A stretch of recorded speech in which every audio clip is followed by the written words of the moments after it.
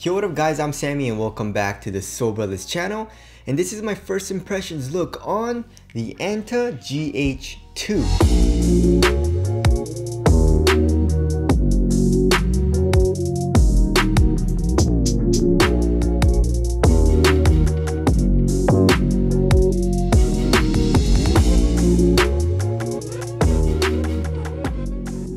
So this is Gordon Hayward's second signature shoe with ANTA.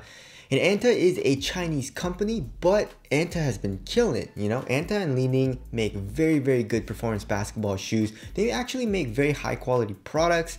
Sometimes it's a little overpriced on Li-Ning's part, but I feel like ANTA keeps it pretty good as far as price goes, and the quality, really high quality. So if you guys do want to cop, I'll leave a link in the description box. This shoe is going for only 110 bucks. That's basically budget price.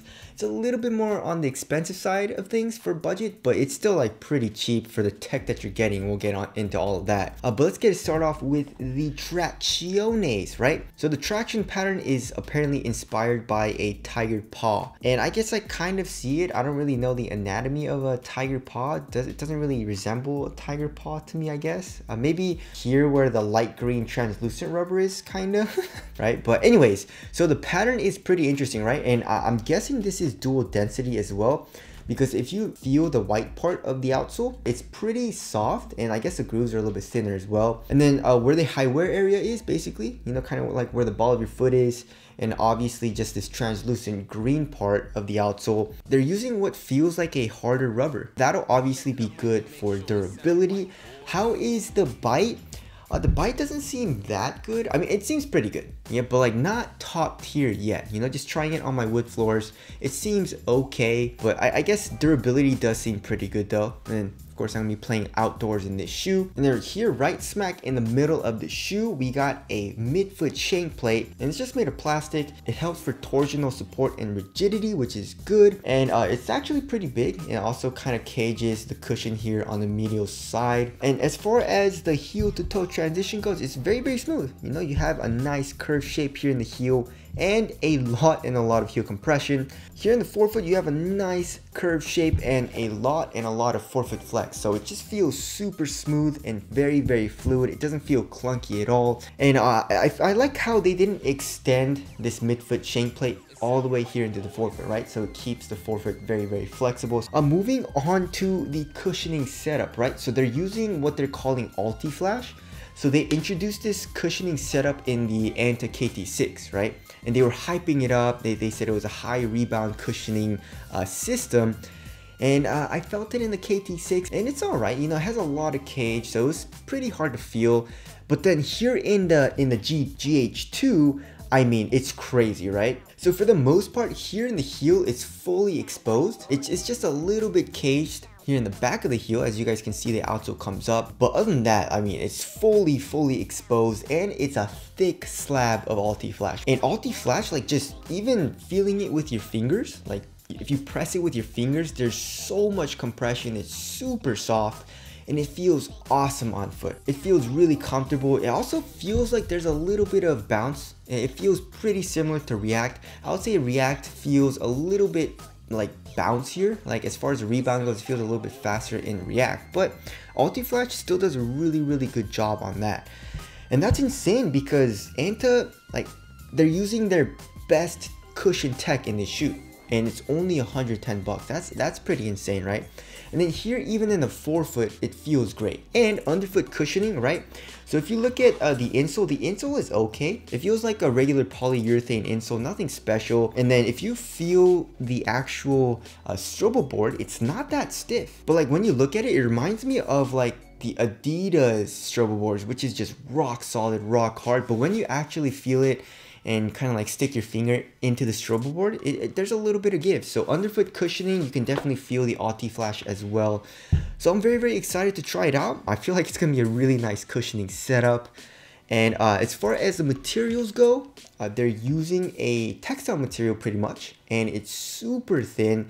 It's also very supportive. There's really not a lot of stretch to the material, and it's soft, it feels cozy and all that. And I also like the graphic on here. It's kind of like a snowflake, but also kind of like a basketball, you know?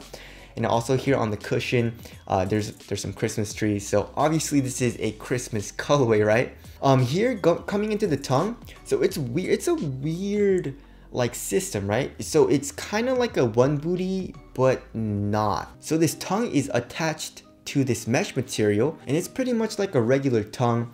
It is a half booty construction tongue though, so it attaches to a material that goes underneath this textile, and then over that there's like this kind of like a neoprene material that attaches to this blue part, and you have this pull tab here, so it's a pretty weird construction. And then here in the ankle area, we have this like last eyelet. So if you tighten this last eyelet, you can feel this part kind of tighten on your ankle bone a little bit. So that improves on lockdown as well. So it's pretty nice. It's kind of like a one booty, but not, you know? And then here in the back of the ankle, we have some nice Achilles pillows. It's not super thick, but you know, it definitely does help with lockdown and it feels pretty nice. But as far as like padding goes, there's not a whole lot of padding. There's actually no padding in this entire shoe, right? It's a super thin material and it feels very minimal. And then here in the midfoot area, it says go hard with this strap. And once you tighten the laces, it kind of tightens here in the midfoot a little bit. I wouldn't say it's as intuitive as it looks. And if you look like underneath the strap, it says Gordon Hayward, but it's supposed to say go hard as well, which is kind of cool. And you can also see that it says go hard here in the tip of the toe on the outsole, which I think is a pretty cool touch as well. All right, moving on to the fit, I went true to size and it fits me pretty damn well. I would say there's just a tiny bit of length here, but I don't think that would warrant, you know, going down half a size. I would say true to size, you should be good. If I went down half a size, I feel like it would be a little too short for me. Here in the toe box, it's quite snug. It's not to the point where it's super snug like the KD13 or the Kyrie 7, but overall it's a snug fit. There's not a whole lot of dead space. And width-wise, I would say it's around normal width, so it fits me very, very well. And this shoe is super easy to put on. You know, you have a pull tab here in the heel, and then a pull tab here in the tongue, and you have a very, very large heel tab. So you just slide your foot in, and also this material stretches out a little bit, so that also helps to put this shoe on. So the fit and just the way the shoe feels right now feels really, really good. Alright, as far as the support and lockdown goes, for lateral containment, as you guys can see, we have this lateral cage, right? So we can see the ANTA logo here, and it comes up here in the midfoot to act as a cage, as a lateral counter. And then this is actually inspired by a tiger, which I think is really, really cool, right? So you have the teeth here, and then you have the big fang right here, you know, where the midfoot is. So this actually looks really, really cool. I think it's a dope design, and it's also functional. You know, it cages the cushion because Ulti-Flash feels pretty soft. And then, like I said, here in the midfoot, you have that lateral counter.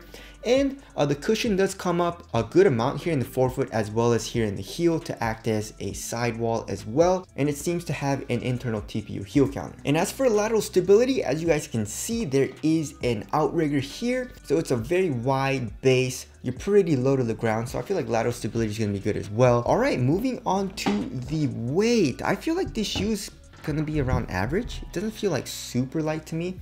Because, you know, there is a lot of rubber here and there is this plastic midfoot shank plate, so maybe like 12-13 ounces, I would say. Yeah, 12.84 ounces, so that's just a tad bit heavier than average for me. The average weight of my shoes is around 12.5 ounces. Does it feel heavy? Not really. I would say it feels a little bottom heavy, just because of how minimal this upper feels. I really, really like how this upper feels on foot. But overall, like, it doesn't feel like too heavy or too bulky or anything. I feel like it feels great right now. As far as the aesthetics go, it's a great looking shoe. Like, whoever designed this did a great job. This colorway is dope, and I just love the inspiration as well. You know, like the tiger paw and then the tiger teeth right here, right? So tell us what you guys think of the aesthetics down in the comment section below. So as far as my first impressions go, it's looking really, really nice. So the traction, I'm a little iffy on, but I feel like it's gonna be pretty solid and durable, which is a good thing. But the thing that I'm most excited to try is the Ulti-Flash cushion. It feels really, really nice so far. And the materials, like I said, you know, it seems very, very high quality, especially for only 110 bucks. And it's minimal and all that. So it seems like it's gonna be a banger. And ANTA's been giving us bangers for a long time. You know, they have the ANTA KT Splash 2, which is like 80-90 bucks. and it gave us really good materials. They gave us a KT5 low, which I feel like should have been like 150, 160 even, but you know, it was only like 120 bucks. And of course the GH1 was a solid performer as well, so I'm definitely very excited to try this shoe out. If you guys want to cop, again, I'll leave a link in the description box. But that's it. Thank you guys for watching, and I'll see you guys in the next one.